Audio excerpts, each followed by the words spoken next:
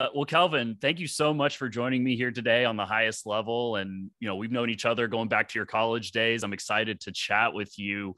And here you've had a 10-year plus NFL career. And we're here in May 2022. And I just want to know, to start us off, what do you do in the off season and what are you up to right now before the season starts? What do I not do during the off season? I try to what everybody does in a year, I try to do in like a 3 or 4 month clip, honestly. So everything every conference that I wasn't able to attend, while the season was going on, I'm trying to attend conferences. I'm trying to meet people. I'm trying to have small touch points in different places in the country. And now since COVID is behind us just a tad bit, every continent at this point, there's business everywhere, whether it's business in a sport of football or business of sport in general. And then taking the time to learn. And I think when you're willing to be curious and you're willing to learn, that'll take you a lot of different places. And I've been blessed to go a lot of different places just based on me being curious. It's taken me to some bad places and it's taken me to some really good places. But I'm really thankful and grateful that God has blessed me to have just that sense of curiosity and willingness to take rejection and willingness to go in places that I'm not supposed to be, and ultimately achieve that highest level. Not to plug the highest level, but that is something that, I grew up in my college years learning about and hearing about on a consistent basis and on a daily basis. And it's funny, man, that I now execute on all those principles that I learned about in college in a very creative way that I'm proud of, that I'm the journey that has taken me on. I'm really excited for it and know that this is just the beginning. I love hearing that. And you mentioned continuing to learn and continuing to grow in the offseason, even though a lot of people probably look at you and you're a successful investor, you've given back a ton to the community. And here you are in the midst still of a very successful NFL career, and you're still striving to learn and get better. Talk about your ongoing skill and technique development. What are you focused on this offseason in particular? Does it have to do more with investing on the business side, or does it have to do more with football, or is it always more holistic when you're thinking about improvement? Yeah, football is always at the forefront. Ongoing skill and technique development, that is always happening on the football front. So that has been happening the minute the season ended. So that is something that is interwoven, integrated, always a part of life. I was actually pushing my green machine this morning, that green Tahoe that I showed up to SMU in a number of years ago. And that was part of the workout today. But that process of ongoing skill and technique development within football is always happening. One of the big challenges that I took on this year was I wanted to learn how to code, and I'm actually failing in that particular regard. That was a goal of mine in 2021 to learn how to code. And I had like a number of them. It was taking this board readiness program. It was taking part in the HBS crossover to business program there at Harvard. I knocked those both out. The other one was learning how to code, and the other one after that, so four was learning how to play chess. Those last 2 have been a struggle. This year I took on coding, and I'm getting my butt whooped, brother. I ain't even gonna lie to you. I have gotten my butt whooped. It has made my head hurt, and I actually sat down, and the travel didn't help at all. I think that's something that I may have to do during the season because my schedule is a little bit more structured. But it was hard, man. It's still hard. And I told my product manager and told the woman that I had that helped me go through this self-paced version of coding. I'm struggling. I really am. I'm struggling with just some of the basic things that you need to learn how to code. And a couple of people be like, why do you need to learn how to code? You're an investor. You don't have to know all the nitty gritty. And I'm like, well, I want to, not for investing purposes, but to challenge myself and push myself in a way that I feel I need to be pushed right now. And it has been, I've fallen flat on my face in this regard. And I'm not afraid to say it has been a humbling experience, and one that I'm not quitting on right now, but I'm going to pause and make sure that I give some more dedicated attention to it here in the near future. Yeah. And always so good, even if we're attaining the highest level in something that we're doing, to challenge ourselves in other ways. And I think also it probably adds a little bit of perspective here you are kind of at the pinnacle of your career. You've had all of this success, but yet you step into that coding world and you're right back to being a freshman going through your redshirt year all over again. So I think it does give you a little good perspective kind of heading into yet another NFL season. Well, the thing is, I had a mentor of mine that said, Kelvin, it is very, very hard to go from mountaintop to mountaintop. And mountaintop being, in the National Football League for a number of years, played a lot of football, got a lot of miles on the body, and going from mountaintop over here to mountaintop in business, coding, another entrepreneurial activity, it's very hard. I mean, you think about it, if somebody wakes up and say, hey, I want to be a professional football player today, that is very hard to be a CEO of a Fortune 500 company, say, hey, I want to be a professional football player today, and actually go and be a professional football player. And I think we as football players think that, hey, I'm a professional football player, or I can go be a Fortune 500 CEO. It's not that easy. So it's hard to go from mountaintop to mountaintop. And now I'm not saying it can't be done, but it is a lot better when you go back down the mountain, start back over in the valley and work your way back up. And right now in some areas of my life, I'm going back to the valley and kind of working my way back up in a couple of different industries. Yeah. And the greats are always the best at the fundamentals. And you and I had a conversation here a couple of weeks ago, and you told me to fall in love with the mundane all over again. And I think that's exactly what I'm hearing with you, entering coding, chess, all these new adventures that you're getting into. And it's all the same principles. It's just a different highway, but the same principles. So I love hearing that. And, a lot of what we're talking about, I think leads into this next question, which is, here you are a decade plus in the NFL, and you're what some might consider an undersized NFL tackle. And I think I would say that, right? Even having known you and coached you during your college years, but yet here you are and you've had so much success. And I just want to hear from you, like, what do you attribute that success to, even though you don't have the quote unquote measurables that most people look for? I think first and foremost, it's the grace of God. That I have to start there. My faith has played a very, very integral role in the success of my career.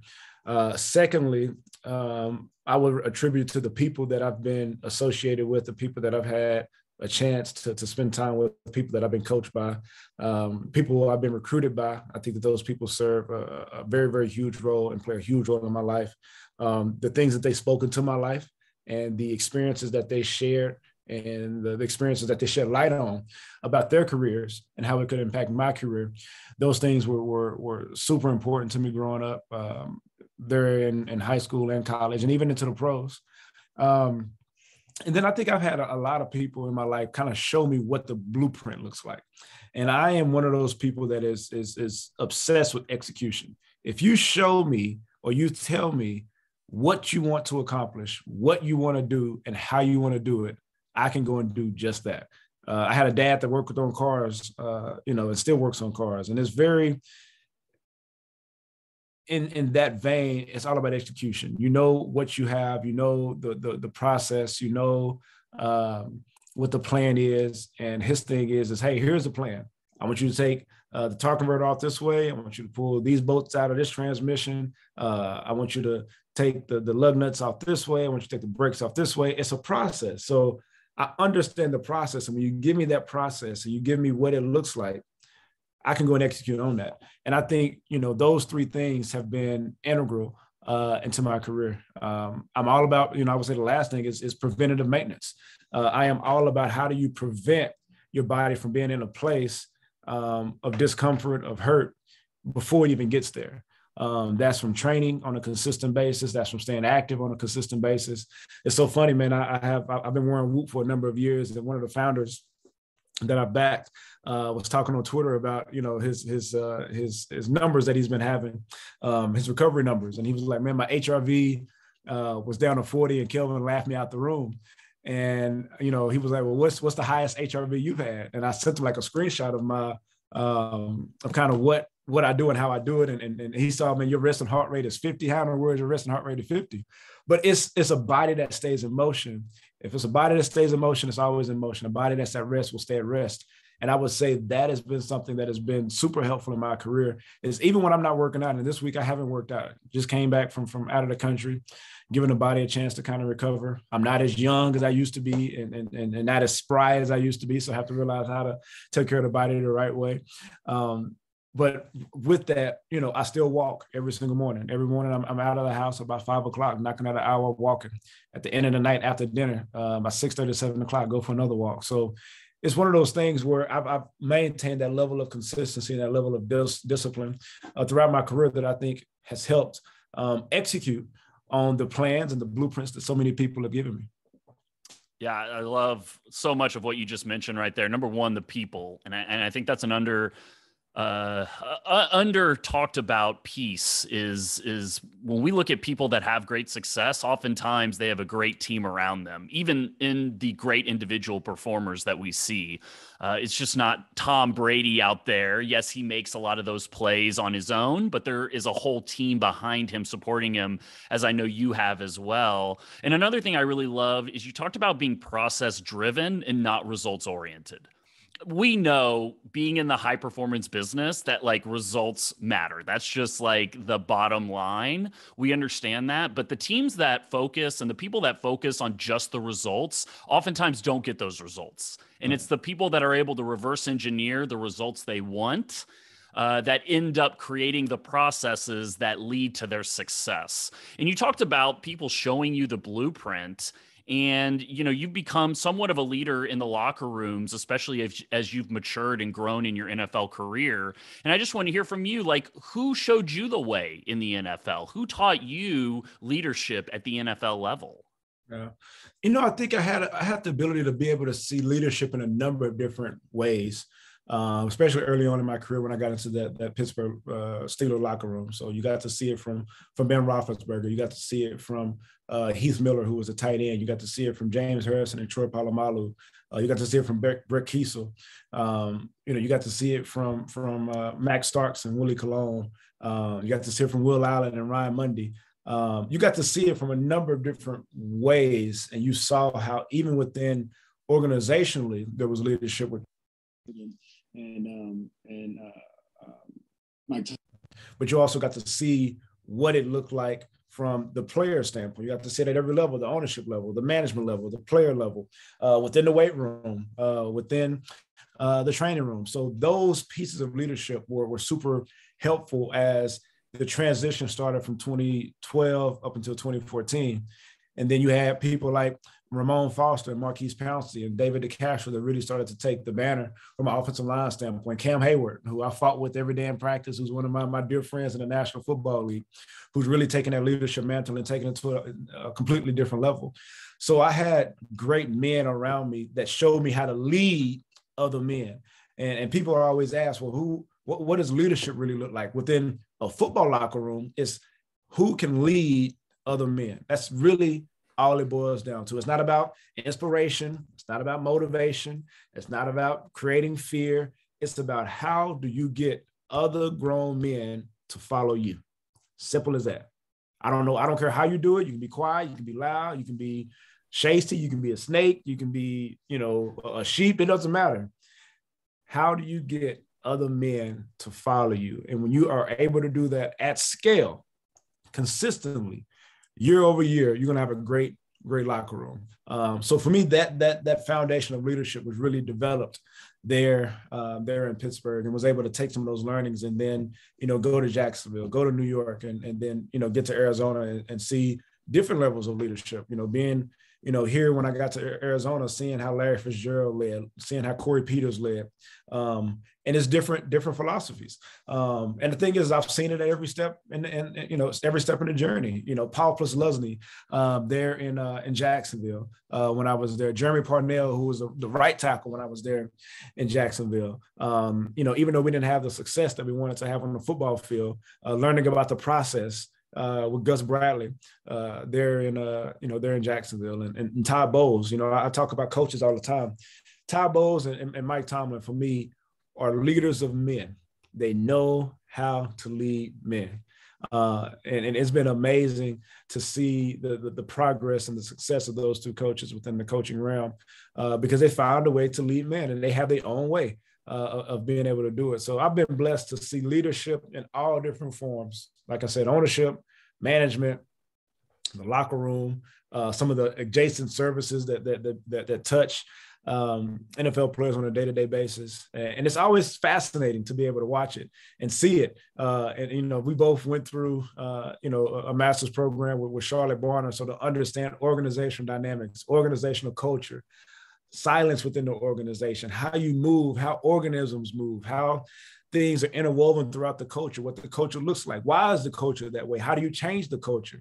All those different things I've been able to see from a real world experience every single day of my life since I was drafted in 2012. Man, what a great insight into what it's like to be in a locker room. And you mentioned Coach Mike Tomlin and Coach Todd Bowles, two of the best that are doing it today, and probably two of the best here in the modern NFL history. Talk about their similarities and differences as leaders of men.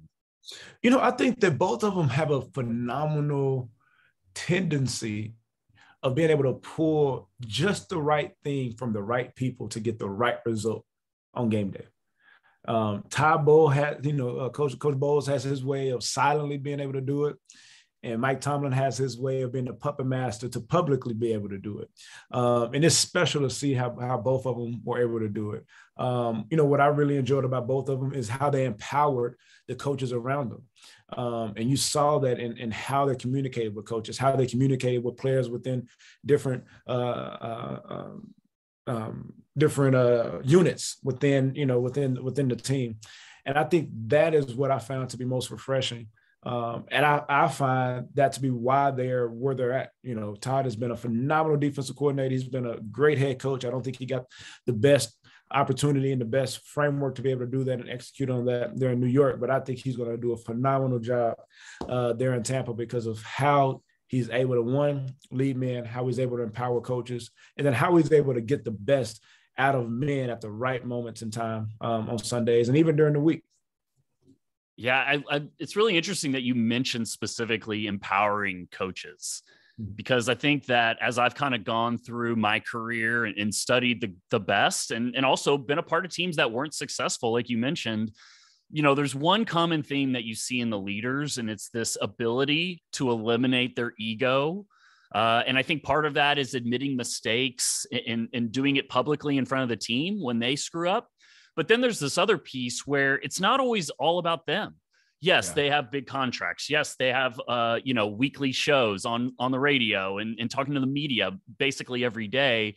But there's this other piece where you can't do it by yourself. We mentioned a couple of minutes ago about the people that surround you, and building a staff is a critical piece towards building these successful organizations and ultimately supporting a successful head coach. Yeah. It's super important, but if you can't empower the people around you, how do you get your message to be disseminated throughout the organization? How do you get the things that you want to change or the things that you want to fine tune within a culture? How do you get those things disseminated throughout the organization? And I think all of that pertains to the people that you surround yourself with, the people that you nurture and bring along with you on this journey. And then how do you make sure that they're equipped and they're almost thrust forward in a number of different ways to make sure that you've equipped them to now take the reins if you don't have the reins, and I've seen that again in many different instances with Mike T and with Coach Bowles in a number of different capacities, whether it was as a head coach, as a defensive coordinator. I saw how Coach T will work with the offensive line, even though he's the defensive coordinator. I would see how Coach Todd Bowles will talk to the quarterbacks. And even though that head coach to quarterback relationship is so important, the way in which he maneuvered how to be able to operate with a young quarterback and an older quarterback and Josh McCown and Sam Darnold, I thought was impeccable. I could sit here and talk about these two all day and, really interesting experiences that you've had with both of them. I had the fortune to work with Coach Bowles as well when I was in Miami, and just a fantastic coach, obviously, but also a great human being as well, which I think oftentimes gets overlooked, especially in sports. We only care about the results. We only care about what the last season's record was, and ultimately having significance and impact on the people around you is really what stands stands the test of time. You know, you went into Pittsburgh and, you know, you were at SMU and you had the good fortune to be there during a turnaround. The same time I was there, where we got a chance to get acquainted with each other.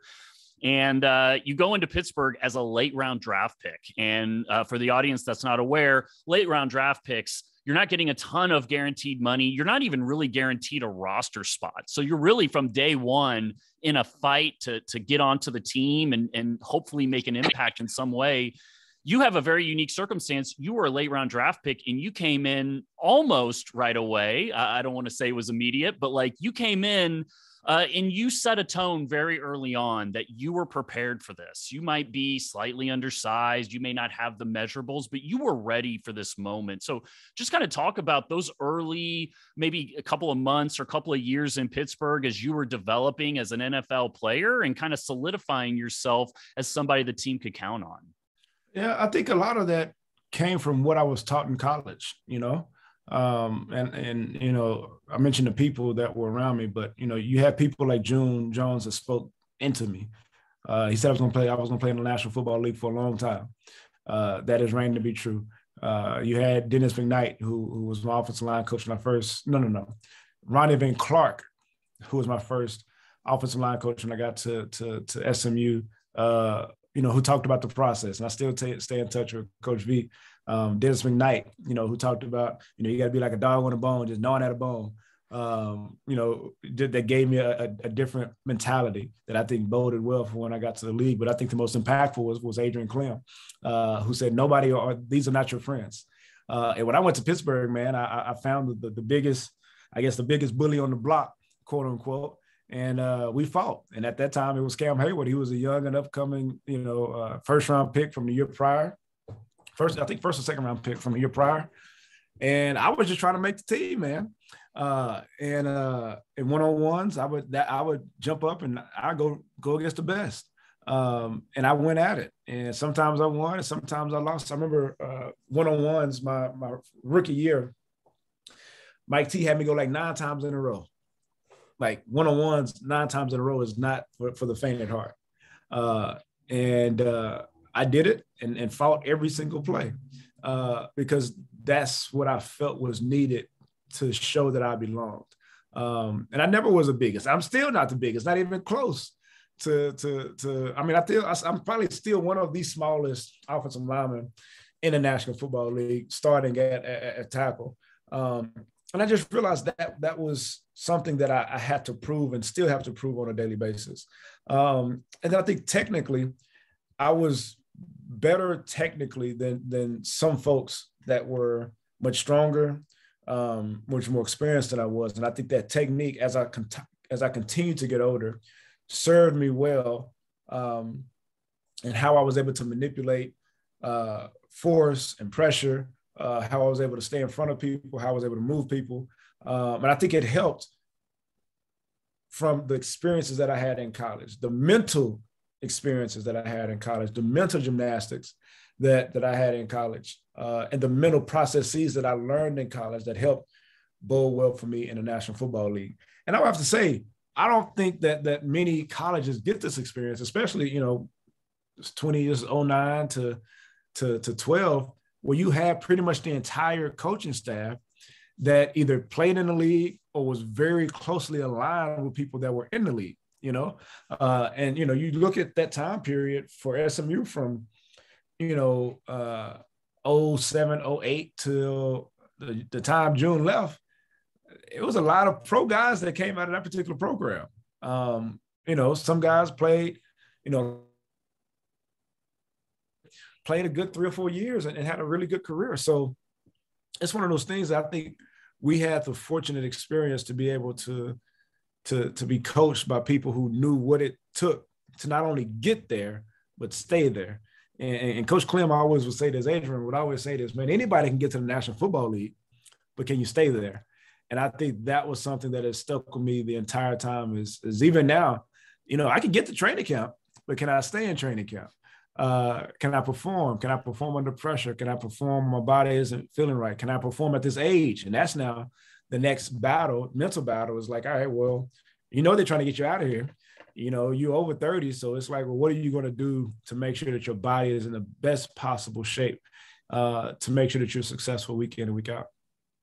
Yeah. And I can remember that time, when you were a young player at SMU and just, you were right. We were surrounded by a lot of great coaches that had been there before and were kind of elevating that program up. I can remember, Coach Clem and I were close at that time, and we would spend a lot of our off season together, watching film, going to breakfast, talking about football, coming back, doing workouts, watching film.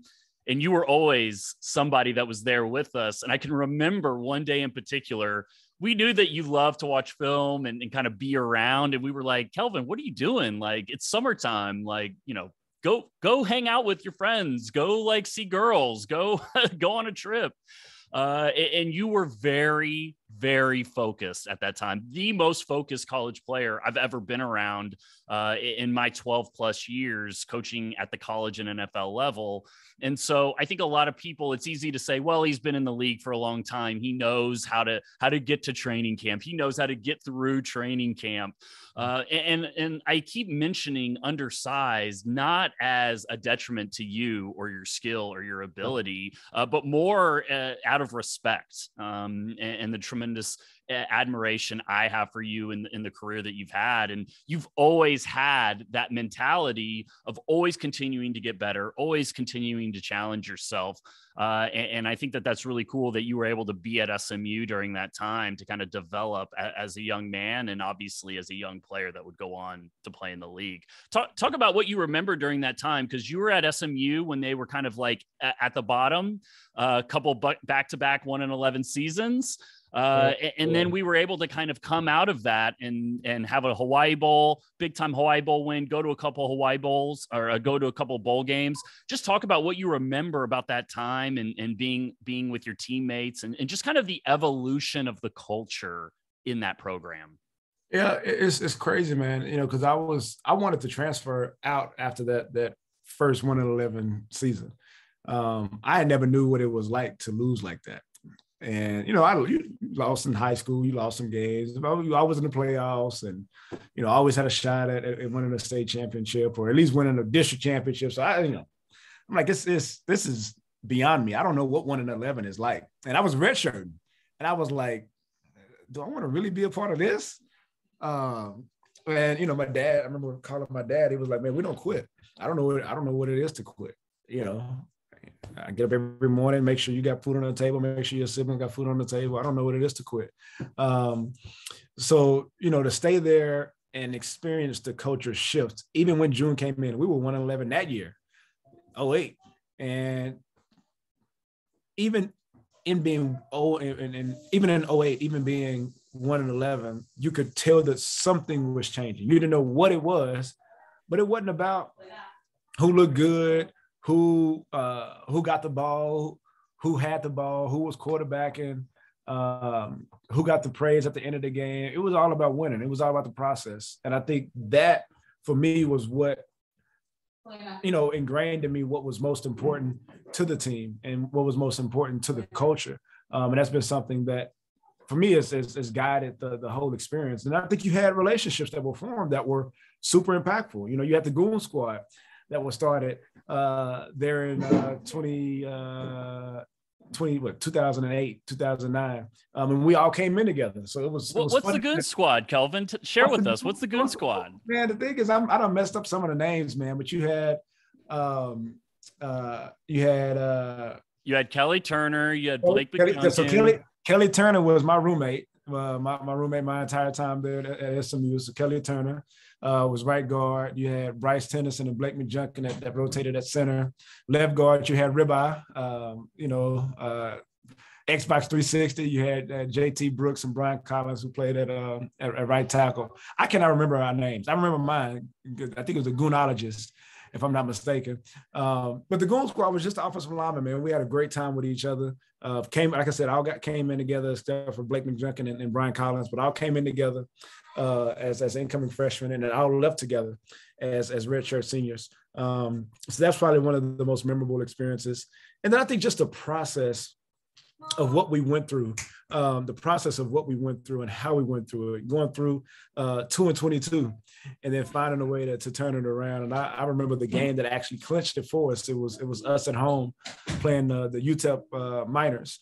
The UTEP Miners, that was the game that got us into the Hawaii Bowl. And for me, that has been something that has been so impactful to my career and so impactful to the people that I've gotten to spend time with over the years now.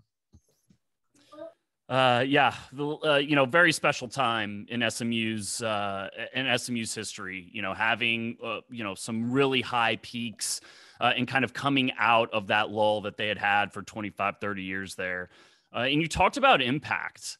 And it's interesting because I did want to touch on something that, almost in a way eclipses what you've been able to do on the field. And that's being recognized as a Walter Payton Man of the Year Award finalist in 2 seasons, I believe, 2018 and this past season, 2021. And I just want to give you an opportunity to talk about a legacy of serving others and kind of where you got that from and just what that impact on others has meant for your career.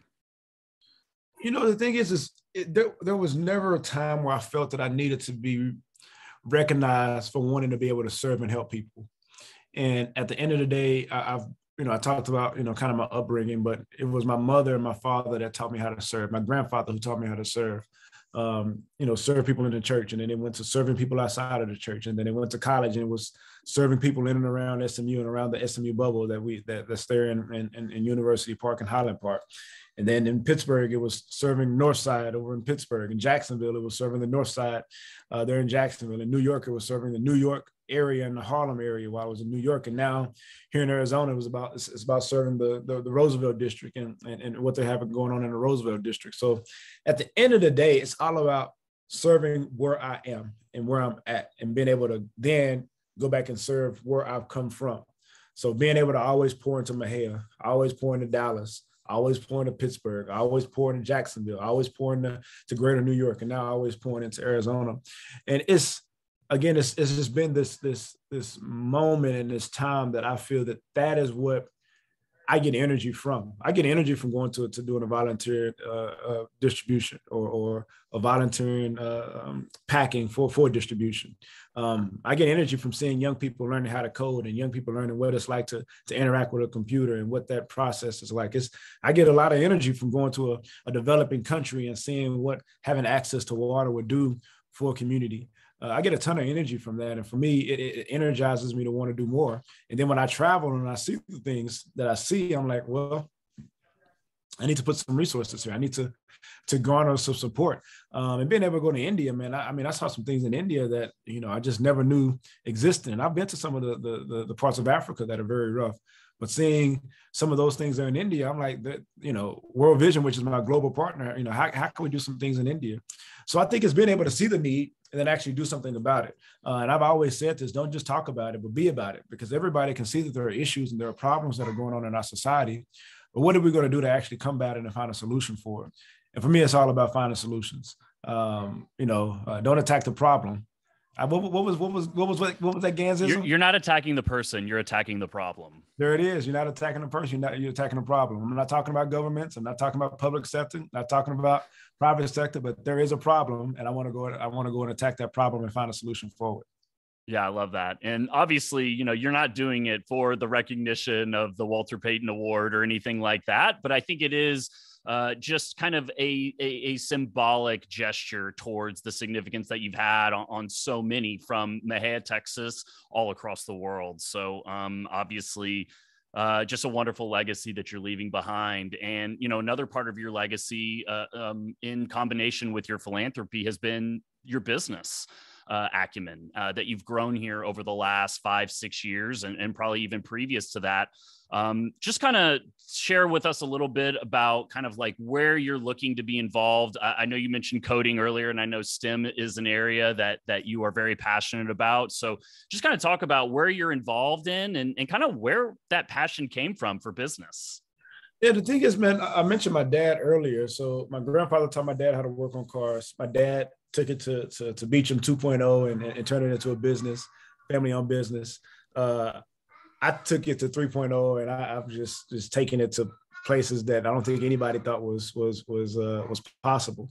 And I would say, and sorry about the noise in the back. That's my kids in the back. Hopefully they can close that down just a little bit when he does the audio. But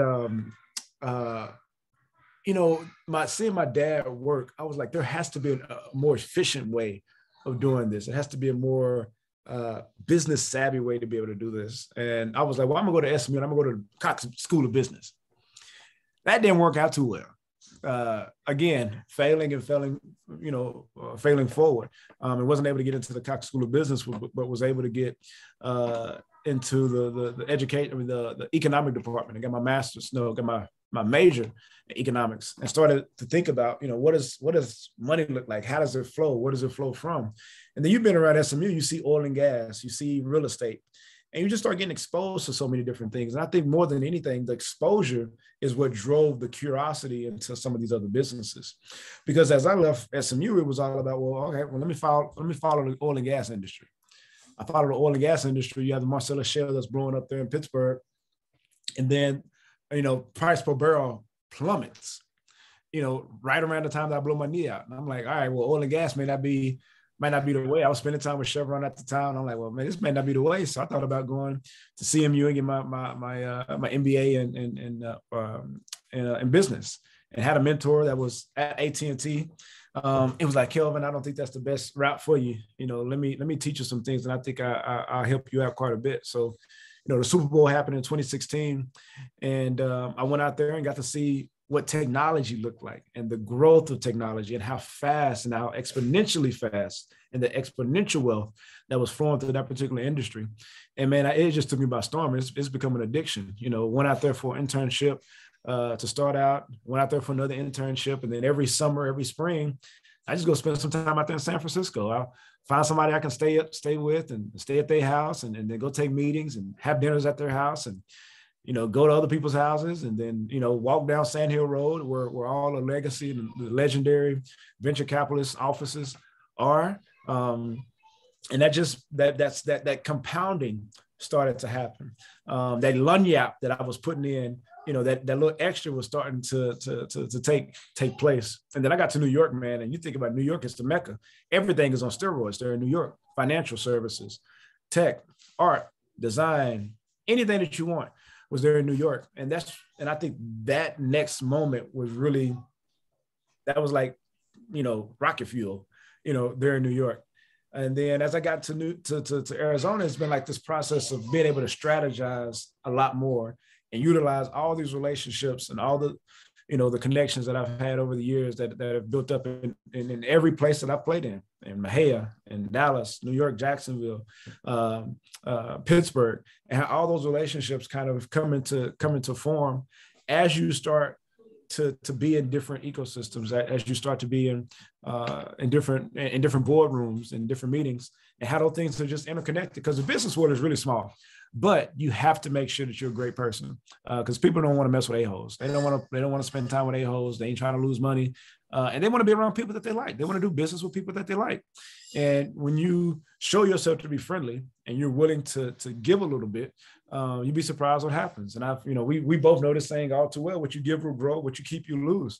And I've been somebody that I take pride in being able to give, not only financially, not only with my time, but with my resources. And it's really come back to me in ways, again, that I've never thought were imaginable. Yeah. And an incredible example for any young athlete or really any young person looking to get into business or like you said, have success in one area and fail in another on their way to the next mountaintop. So love that you shared that. A couple of quick questions for you to get you out of here on.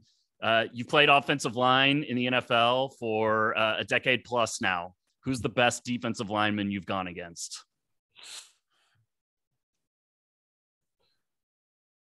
This guy, Junior Gillette. Not a lot of people know his name, but man, he gave me hell in 2014, my first year starting at left tackle. He took me to the woodshed.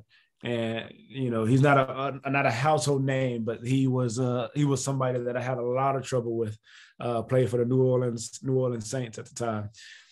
Best defensive lineman that I was. And I played some greats: Terrell Suggs, Debo, James Harrison.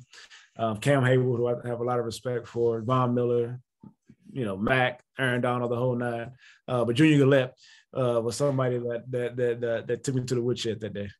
We always have that one game that's like etched in our brain or maybe like scarred in our brain that we just cannot get out of there. So can't let it go. What are some of the common traits on the best teams that you've been on? Culture, chemistry, and people actually care about one another. And when you actually have that, you have something very, very special where people actually care to see others succeed and they want to see others succeed. Yeah, it's always about the intangibles. The best teams are never the most talented teams. They're always the teams with the most character and that can come together the best. And last question for you is any books out there? I know that you're a big reader, whether it's in business or philanthropy or maybe even sports related, any books out there that you would recommend to the audience? Yeah, it's crazy. I got stacks of books everywhere. But I'm actually loving this book right here. Never Split the Difference. Negotiation.